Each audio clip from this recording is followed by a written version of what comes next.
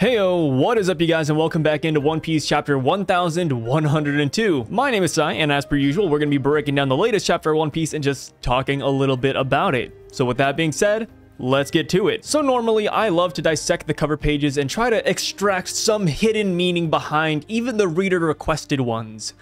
But this time around, I have no clue. So what's featured this week is a little bit hard to explain. So there's a hot dog assembly line, you got 4 wolves working on the hot dogs, and at the very end of the line is Bonnie. And instead of assembling the hot dogs, she's eating them. And that's not even the most blasphemous part, right? Not only is Bonnie ruining the hot dog assembly line, but she's also eating hot dogs with a side of milk. An idea I saw someone say is that maybe these 5 wolves represent the 5 Gorosei members, and honestly, I don't think that's such a bad idea. Bonnie eating a hot dog is a little bit interesting, at least, because Saint Saturn is the only other character in One Piece that has sat down and had a glizzy. Alright, so moving past the cover page finally, we go on to the first page of the chapter where we can see the Bonnie pirates going after Kuma. This is gonna sound a little bit silly, but because it was so recent, this panel of Bonnie and her crew jumping off of her ship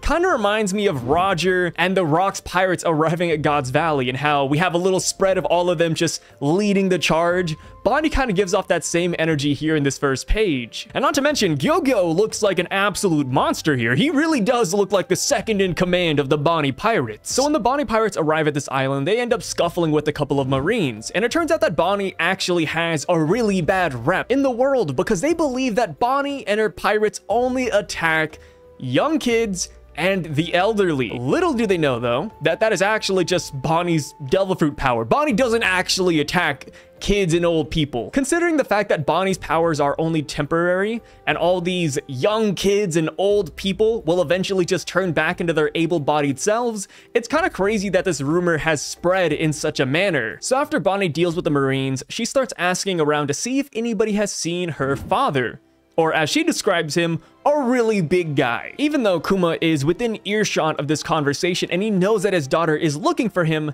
he ends up poofing away nonetheless, because he knows that the minute the government hears that Kuma and Bonnie have linked up, the world government will then be after Bonnie. Technically though, the world government and Marines are always after Bonnie because she is a pirate, but once they capture her, they more or less have to let her go because of their agreement with Kuma. And more or less, we've seen an instance of this happen already, where Kainu had Bonnie in custody, and then we fast forward a little bit and Bonnie is surprisingly out of custody, which now makes me wish we saw that interaction go all the way through, right? Akainu finds Bonnie, he captures her, and then what happens after that? Does he just say, hey, have a great day? Or does he lock her in a cell and leave the door open? I'm not too sure. But yeah, for Bonnie's safety and his deal with the world government, he just simply cannot meet up with his daughter right now. We cut back over to Bonnie's perspective, and she's pretty upset that she hasn't found her dad yet, but she says, hey, we're still looking, and while we're looking, we should also look for Sun God Nika. Little does she know, though, that in the near future, she'll be in the same room as the Sun God Nika Luffy. I wonder what reaction Bonnie will have to Luffy after she finds out that he is indeed Sun God Nika. Like, will she start worshiping him? Will she start asking him for favors and to save her father? And on top of it all, will she even believe that Luffy is Nika? And not to mention, but Luffy doesn't even know that he has a mythical Zoan yet. So this is going to be a shocker for Luffy as well. Speaking of Luffy though, right after Bonnie mentions looking for Sun God Nika, we cut over to Luffy and we see that he just got his first bounty for defeating Arlong. Because of this, we get a myriad of reactions from different characters. We have Sabo, Dragon, Smoker, Jinbei, Ace, and even Kuma. Something funny that came out of this though is that someone over on Twitter has been keeping count of how many years it's been since we've last seen Smoker in the manga, and apparently it's been about 8 years since we've last seen Smokey. So the reason why Smoker was brought into this chapter in the first place is because Dragon wants to go to Logtown. You know, after he saw his son's first bounty poster, he must have been like, dang. So if he's in the East Blue still and he just beat Arlong, that means his next town is Logtown. So Dragon asks Sabo who's in charge over at Logtown, and that is when Sabo responds with Captain Smoker, which is why we see him in this chapter. And you know, obviously it's nice because we see Smoker again, but now I'm just kind of curious to see if Dragon and Smoker may have had some history in the past, since we do know that Dragon was once a part of the Navy. Never mind, scratch that thought, because I just remembered that during Roger's execution, Dragon was more or less a rogue from the looks of it, and Smoker was still a 12-year-old boy. So there's a good chance that they never met each other in the Navy, and instead Smoker must have just heard rumors about Dragon, and or he probably just knows that he's the world's most wanted criminal. So going on a little bit, we see that the pacifistas are being mass-produced right now, right? They're still in their tubes, they're still cooking in the oven, and Kuma's like, yo, this is a little bit unsettling. And you know what? That's pretty fair. Even though Kuma knew that he was going to be cloned, there's just something about seeing, you know, 10 different identical versions of you in test tubes that just feels a little bit off. So Vegapunk and Kuma kick the can a little bit and they start talking about a boy who just attacked a world government office, Eni's lobby. And this boy just so happens to have rubber powers like Kuma's idol, Sun God Nika. I love that Kuma is slowly putting these pieces together. And now that we see Kuma doing it, I cannot wait to see the Gorosei and Imu's perspective on Luffy throughout the years, right? As Luffy is growing and getting crazier and crazier bounties, I want to see what the Gorosei and Imu have to say. Because in Kuma's case, all he has are rumors and stories about Nika. Whereas the Gorosei, and even if not them, Imu, should have almost first-hand records about what Sun God Nika was like. And not to mention, they know that Luffy has the D in his name. He has the D initial. I want to see if the Gorosei can also put the pieces together and say, wow, this kid sounds like Nika. So we go on with the chapter and we see past events where Kuma is involved with the Straw Hats. And the first one we see is Thriller Bark. And Kuma doesn't add anything new here. There's no new dialogue except for what Kuma says about the pain bubble that he extracted out of Luffy. And he makes note of its size. He's like, yo, a pain bubble this big? Even I might pass out from this one. Which is pretty cool, of course, because that's pretty much saying that Zoro has adult buccaneer endurance. What I would have loved to have seen out of this Thriller Bark retelling, though, is what Kuma would have done if Zoro wasn't awake to take the pain bubble, or if all of the Straw Hats were incapacitated at the time. Because this might sound crazy, but based off of what we know about Kuma and his personality, I can't imagine that Kuma would actually take Luffy to the world government and or capture Luffy. Would he still have taken Luffy's pain out of his body? And maybe if Zoro wasn't awake, Kuma would have taken it onto himself? I really wish we could have seen his plan B or plan C coming off of Thriller Bark. So we skip over to the next island and Kuma gets summoned to go to the Summit War, or at least get ready for the Summit War. But instead, he makes a quick stop to Sabaody because his daughter's there. And we see that Kuma was actually outside of the restaurant Bonnie was first introduced in. As silly as it sounds, this right here is one of my favorite parts about the chapter because it's just so goofy, right? You got this behemoth of a man just crouching down in a cloak, staring at his daughter from the window. And here's the thing, his head takes up like the entire window, but nobody notices. Except for the couple, of course, right beside the window. It kind of reminds me of that meme where you see like this bigger dude hiding behind a really skinny tree. This is giving off that same vibe. What really hits about this scene though, is that this is probably the closest that Kuma has ever been to his daughter in the past 2 years, and this is the last time he even sees Bonnie in his life. So yeah, Kuma being a peeping Tom right here is hitting from all angles. The good times though, unfortunately do not last that long, because he gets word that a pirate has just hit a celestial dragon. And we get to hear Kuma's inner monologue and what he has to say about it. He's like, yo, a pirate hit a celestial dragon? That's suicide. You know, like we're so close to Navy HQ. How could somebody actually do this? Kuma then peeps in from the rooftop and he notices that the people who hit the celestial dragon is in fact the Straw Hat pirates he just saved the other day. This moment right here probably solidified in Kuma's mind that Luffy and his crew are gonna be the pirates that change the world. Thinking of this from Kuma's point of view, he must have wished he could have hit a celestial dragon when Jinny was captured. But he couldn't for one reason or another. Maybe he didn't want to go to Marie Joie. Maybe he just knew that mission was suicide for him and the Revolutionary Army. He could not do it. But the Straw Hats did it. and they did it for a fishman. Kuma makes note that nobody has done this in hundreds and hundreds of years. This act of grace from Luffy was so impactful, so meaningful to him, that when he goes on and he saves the Straw Hats by paw-pawing them away, in his mind, he's like, yo, Luffy, one day you are gonna be the man that saves the world. But of course, before Luffy can do that, he needs to train himself up because he's not ready for the new world. And Kuma sees that himself when he sees Luffy getting bodied by Sentomaru, Vegapunk, and the Pacifistas. So yeah, he paw-paws everybody away. And what I really love about Kuma's character here is that Kuma doesn't once reassure Luffy that things will be okay. He doesn't ease up on Luffy or tries to take it easy on him. Kuma goes full in. He's frowning, he's looking like a menace. He is a monster in this scene. But that's all because he wants Luffy to grow. He doesn't want Luffy to just go back into his old ways and just meet up with his crew the next day. He wants Luffy to train. And I think Kuma played his part very well, and it's really wholesome seeing his inner monologue while Luffy is saying that he can't save his friends. So we end up fast forwarding a little bit, and it turns out that because of Kuma's insubordination, Saint Saturn wants to place a self-destruct system within Kuma. Vegapunk, of course, doesn't want to do it, but Saint Saturn says, yo, shut up, we hired you. You are doing this whether you like it or not, Vegapunk. And this system, or this self-destruction mechanism, is something that we have not seen play out quite yet. So now, I'm kind of scared if Kuma shows up to Egghead Island, right? Because at first I was like, oh, Kuma's gonna come, he's gonna fight Saint Saturn, he's gonna save the day. But if Kuma really is programmed to self-destruct by Saturn's command, is there even gonna be a fight there? Would Saint Saturn just look at Kuma and say, hey, Kuma, blow yourself up and then it's game over? I have no clue. Or maybe this could be the perfect way Kuma goes out. Maybe Kuma can self-destruct with Saint Saturn. He could pull a straight up Android 16 against Cell. Oda really just opened up the door to more possibilities as to how Egghead Island and Kuma's end could play out. Oh yeah, speaking of new possibilities regarding Kuma, Vegapunk says, yo, I invented a switch that could instantly flip back Kuma's consciousness. It'll be like a split personality. We can bring him back whenever we want.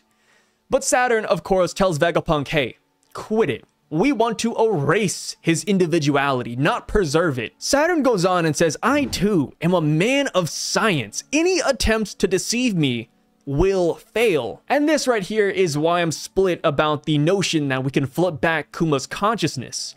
Because Saturn is the god warrior of scientific defense. He is one of the Gorosei, one of the highest powers in the world. If Vegapunk manages to slip in this consciousness switch within Kuma, and Saint Saturn doesn't notice it, it just straight up would not look good for Saint Saturn's portrayal. But then again, Vegapunk is the world's smartest man, so him one-upping Saturn wouldn't necessarily be bad, but I don't know, I'm a little bit torn on this one. I feel like Vegapunk could easily just fly it under the radar, but in a weird way, just to hype up Saint Saturn a little bit more, I would like it if Saint Saturn is indeed smart enough to see through Vegapunk's deception. But yeah, with that being said, I would love to throw the question back to you guys. What do you think about Vegapunk's invention here? Do you think it will actually play a role in bringing back Kuma, or no? Do you think Saint Saturn is just that guy and he'll stop Vegapunk before he cooks it up? Honestly though, the simplest solution would have been to just put this inside of Kuma and not tell Saint Saturn in the first place. Because let's be real, later in this chapter, Kuma's like, hey, Vegapunk, can you program me to protect the Thousand Sunny until the Straw Hats get back? And Vegapunk does it.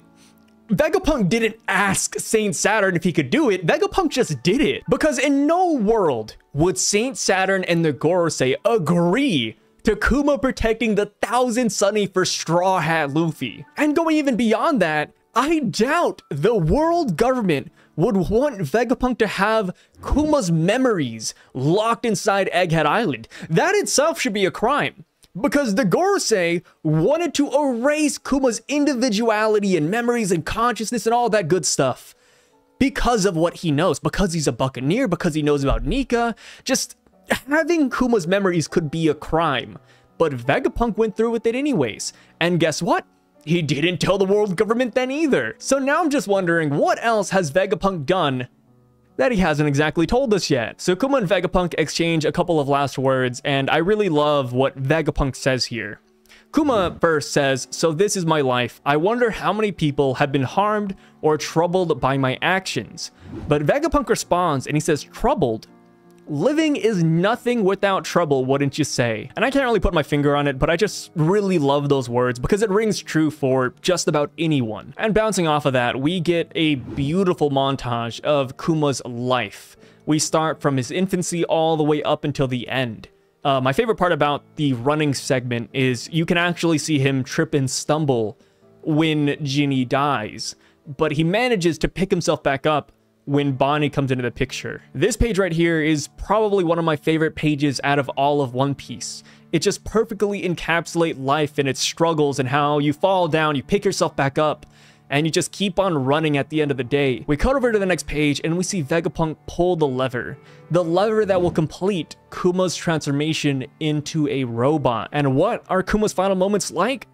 Well, he goes out with a smile. Just like all of the people out there in the world who have the D initial, Kuma goes out with a smile. This chapter is pretty straightforward. There's not too much to talk about. There's just a lot of emotions running high, and overall, it's a really good chapter. It's a perfect way to end this flashback.